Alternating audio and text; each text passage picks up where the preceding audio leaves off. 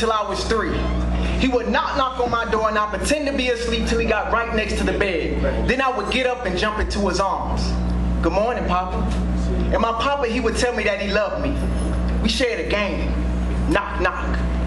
Until that day, when the knock never came, and my mama takes me on a ride past cornfields on this never-ending highway till we reach a place of high rusty gates. A confused little boy, I entered the building carried in my mama's arms. Knock, knock. We reach a room of windows and brown faces. Behind one of the windows sits my father. I jump out of my mama's arms and run joyously towards my papa's, only to be confronted by this window. I knock, knock, trying to break through the glass, trying to get to my father. I knock, knock as my mother pulls me away before my papa even says a word. And for years he's never said a word. And so 25 years later I write these words for the little boy in me who still awaits his papa's knock. Papa, come home, cause I miss you. I miss you waking me up in the morning and telling me you love me.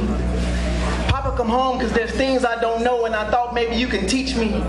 How to shave, how to dribble a ball, how to talk to a lady, how to walk like a man. Papa, come home, cause I decided a while ago I wanted to be just like you, but I'm forgetting who you are. And 25 years later, a little boy cries, and so I write these words and try to heal and try to father myself, and I dream up a father who says the words my father did not. Dear son, I'm sorry I never came home. For every lesson I felt to teach, hear these words. Shave in one direction with strong deliberate strokes to avoid irritation. Dribble the page with the brilliance of your ballpoint pen. Walk like a god, and your goddess will come to you.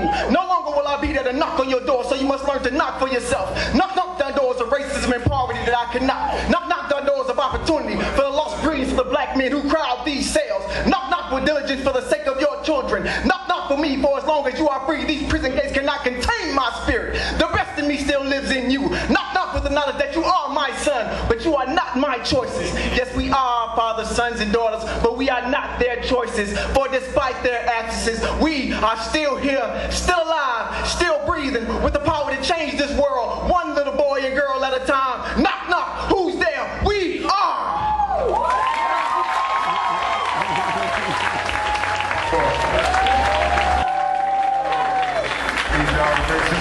For that sister they call Sharika Ferguson.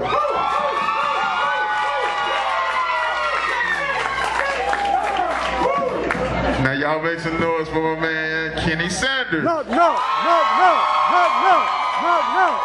Y'all make some noise for the one of that man they call Kenny Sanders. The thing that you want to do but are scared to do is the thing that you must do. Follow me on Twitter at Kenmond Sanders, and also check my website out, kenmondsanders.com.